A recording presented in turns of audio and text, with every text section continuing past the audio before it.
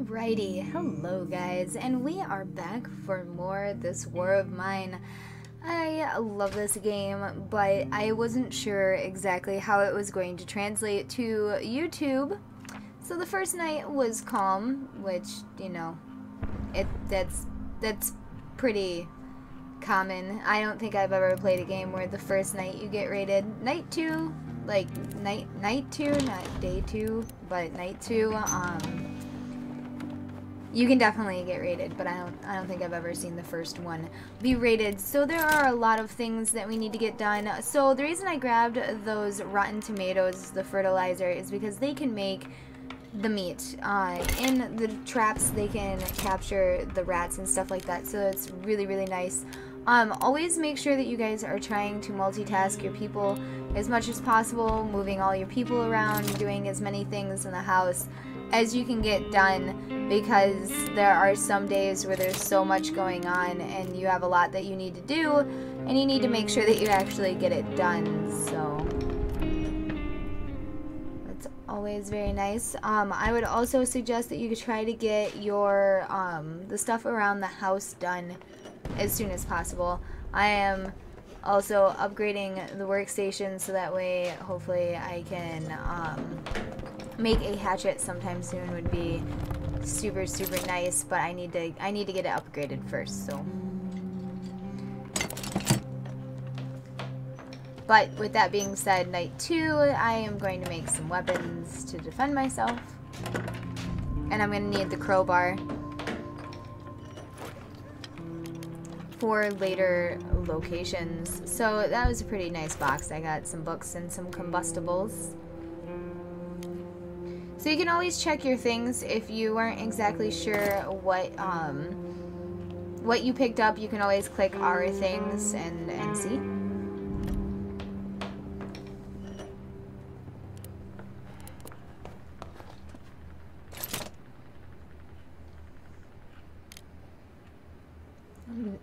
I'm just looking to see what I need to make, because we do need beds.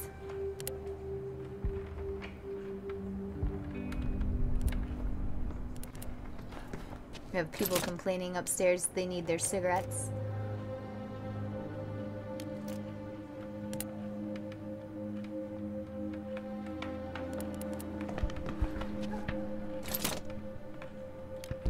The faster you can get the patches up on the walls, the more secure your base is, and the less likely you are to get raided, and in turn, if you do get raided, the less damage that you should take.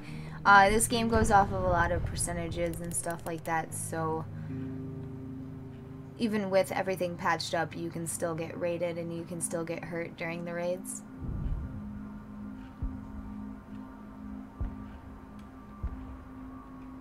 Looks like dude upstairs is gonna sit down and read himself a book. The days are kind of long and lots of things need to be done during them, and at the beginning when you don't have everything done and stuff like that, it gets a little hard to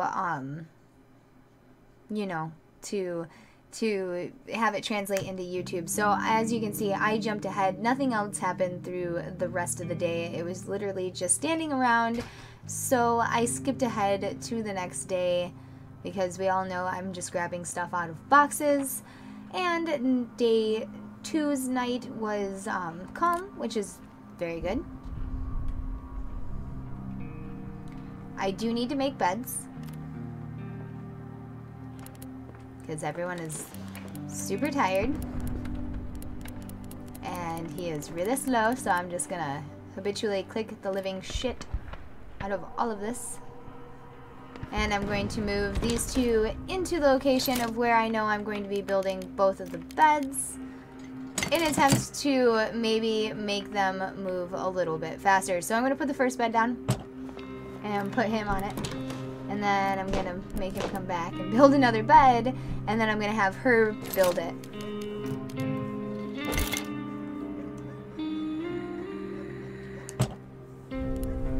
So, as I said in the first episode, if you have Marin build the items and place them, but not actually construct them.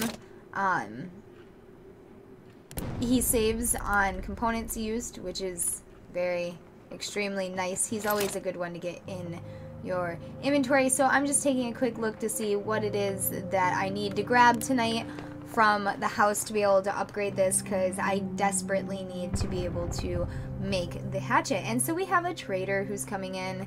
I just recognize the guy's clothes as him being the trader, so I'm going to grab her and have her use the door. And have my two most... Okay, so you want to have your two most important people, which are Marin and Marco, sleeping. Apparently I clicked Marco.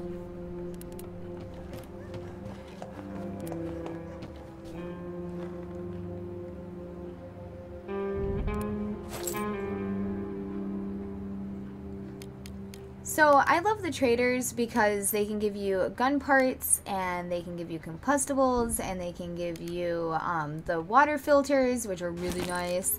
Not having to use your components to build the water filters is just, it's a heaven sent. So you can grab them all in and then freak out because you grabbed them all and you don't want them all, and put them back.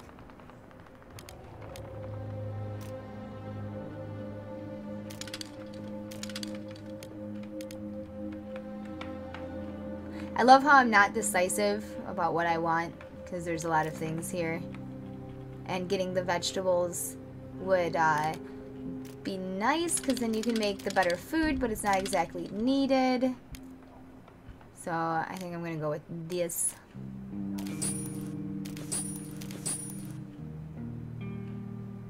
Now I should be able to make the improved workstation with this, which would be very nice.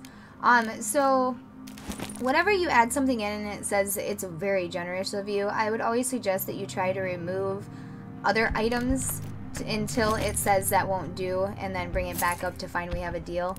So that way you're not over trading. As you can see, I had 4 in there and I only needed 1, so technically I would have wasted 3 if I had not removed them to see how far I could go.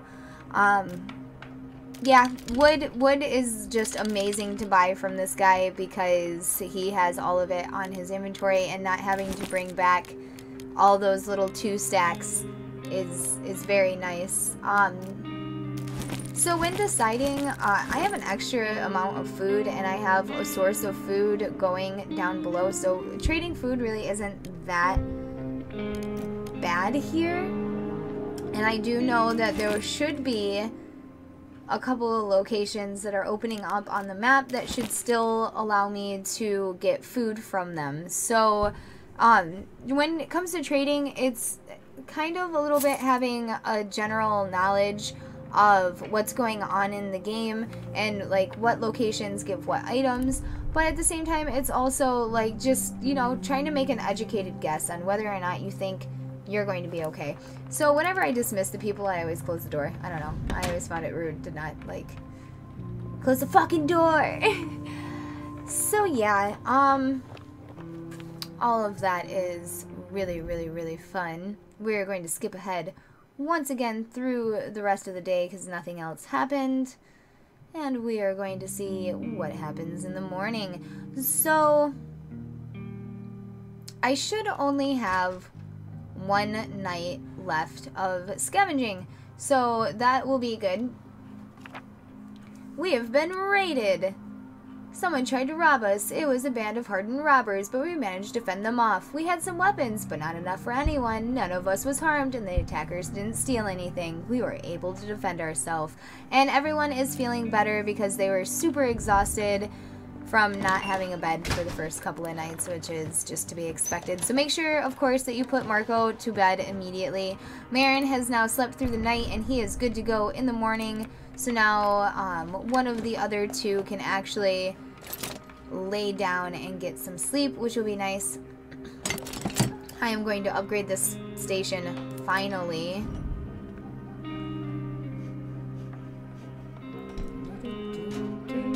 So once you finally get it upgraded, you can make a hatchet, and the hatchet allows you to be able to break down the wooden objects in your home or any place that you take a hatchet to and you get wood, you get combustibles, and you get whatever item is in the location. Though it does bug out, so I would highly suggest that you search each place that you're going to break down first before you break it down, because I have broken them down and not gotten anything but the combustibles from the inside. So let that be a word of warning. Always, always, always loot before you break it up for combustibles.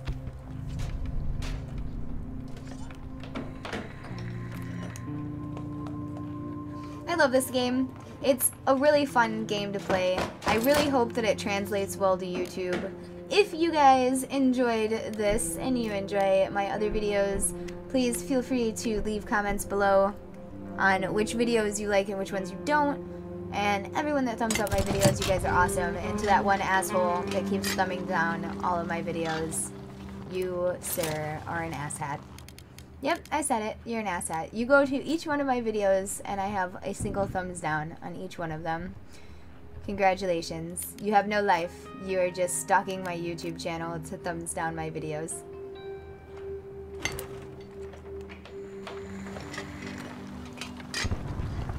For as little amount of viewers that I get to watch my videos, the fact that I have that one person that is just so butthurt about something that he has to come to every video that I make and thumbs it down. That one little thumbs down. So we have a trader, or this might actually not be a trader. This looks like it might be a random event. So our first random event, guys. Awesome. Alright, thank goodness you're here. A shell hit the tenement down the street and people are buried beneath the rubble. Please help me pull them out. Every pair of hands is needed. We will organize a makeshift hospital for the wounded at my home. I have some bed and some medical supplies. Will you help? And of course I said yes. I had quick read through it, and once I saw that there was going to be medical beds and all that for the wounded, I figured, yep, send him right on ahead. So you can click through and see what it is exactly that you need left to build. And getting the last of the patches on is really nice. Having water to be able to cook the better food and just the normal food is also very, very nice. So I'm going to go with the water. Put that down right over there. I usually tend to build stuff in the same spots. Now there are a couple of different house layouts that you can do, that you can get. This is the most common one, but there is another type that has different room placements. So keep in mind that because we sent one of them away, that we are now minus a person to be able to do the things that you need to do. And I've already made the hatchet, so cutting down all of this stuff is really good. Oh, I forgot to scavenge the first pile, but that's fine. Just make sure to remember that whenever you click on someone to do a task and you only have one of that tool, it's going to stop the other person from doing it, and you're actually going to see it here in a second. I'm really glad that combustibles and wood drop whenever you break something down inside of your base. The filters only make one at a time. You can't actually double them up like you can with some of the other like stations, like the herb station, stuff like that. You can actually double, triple, quadruple. You can add as many to the lineup as you want. Now it takes longer, but at least you'll have multiples when it's done. You can't do that with the water filter. So this is what I was saying earlier, that if you only have one tool and you send someone to do something, it'll stop them. So I sent Marin to go to the treehouse to use the hatchet, and he stopped because I had just sent Marco to go upstairs to the top floor to break down the cabinets. So keep that in mind. If someone's using a tool, it's gonna stop the other person from being able to use the tool. So wait for the one person to do their thing and then send the other guy back. Being able to get 10 wood from one little pile here at your house is amazingly awesome.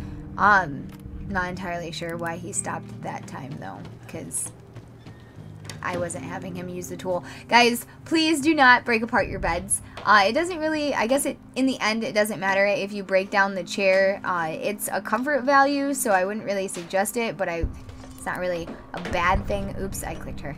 It's not really a bad thing if you do break down the chair, but if you break down your beds, that's going to be bad, because then you're going to have to rebuild your bed, and you need beds. So just don't fumble one day and forget and end up breaking your bed apart with your hatchet. That will not be fun. Keep in mind you can take your hatchet to other locations as well and break down the stuff there and bring it back with you. The wood will be hard to bring back, but the combustibles, that's like, those are invaluable during winter. You need like 6 of them to be able to fill one of the heaters, and usually it takes about 2 heaters to survive winter. So I like to quick click through everything and just kind of see what components I need, usually right when the clock starts ticking for the next day or for the next night to start, so that way I can just see what I need, and if there's anything that I might be able to make at the last second, I might actually be able to do that. So as I had said earlier, this was the last night for scavenging of this location, which means that the next episode that I put out, I will actually be going to a brand new location. If you guys liked the videos, let me know down below in the comments if you have any suggestions on how to do this, so that maybe it would be a little bit more interesting for you guys to watch. That would also be super awesome of you guys. So thank you to all of that, and all of you for coming out and watching my videos. And for the love of God, I have no idea why I did not just click grab all. Instead, I sit here and I drag each individual thing over. So that's a good way to end the video on a fail note. But with that being said, guys, this location number 1 is 100% cleared out, which means that it draws us to the end of this video. So, as always, guys, take care of yourselves, take care of one another, and next time we will find out what happened on the morning of day 5. See you next time, guys.